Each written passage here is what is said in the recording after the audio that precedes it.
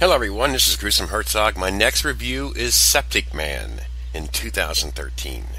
A sewage worker gets trapped inside a septic tank during a water contamination crisis and undergoes a hideous transformation. To escape, he must team up with a docile giant and confront the murdering madman known as Lord Ock. Directed by Jesse Thomas Cook. Written by Tony Burgess. Released August 15th. 2014. Here's the cast.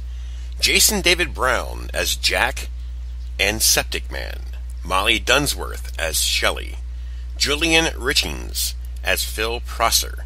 Robert Mallet as Giant. Tim Bird as Lord Ock. Stephen McHady as Mayor. Nicole G. Leiter as Girl. And the cast goes on.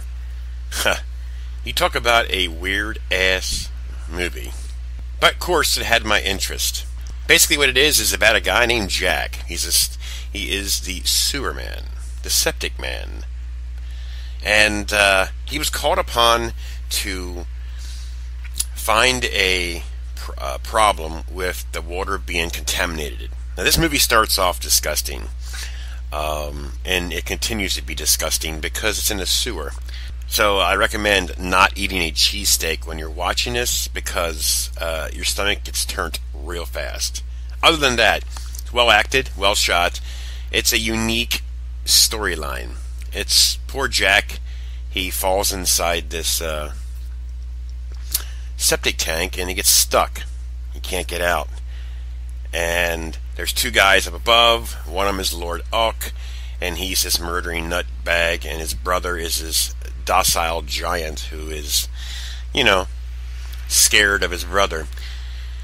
So, the more he gets stuck inside this septic tank, the more he starts changing into this hideous thing-like creature. That's basically what it boils down to. He's just stuck in one spot and starts going a little crazy and starts transforming into this little monster-type deal. And his wife is pregnant, and she comes to rescue him. And as the story unfolds, you can get the point. I don't want to say too much, but, it is what it is. It's a Canadian film. It's interesting. It really is. I mean, when I started watching it, I stuck with it the whole way through. I had my interest. I wanted to see, how it ends. And it ends very, very, I guess expected, but the ending scene is pretty wicked. And Stephen McHady plays the mayor. We all know who he is. It's an interesting part for him as well. So this movie overall is pretty decent. It's just different. That's all I got to say. But remember, people, do not eat when you watch this. Just trust me. I did and almost paid for it. Enough said. This is Gruesome Herzog.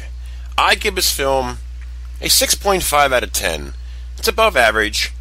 It is what it is. I mean, it's interesting with the character of Lord Ock.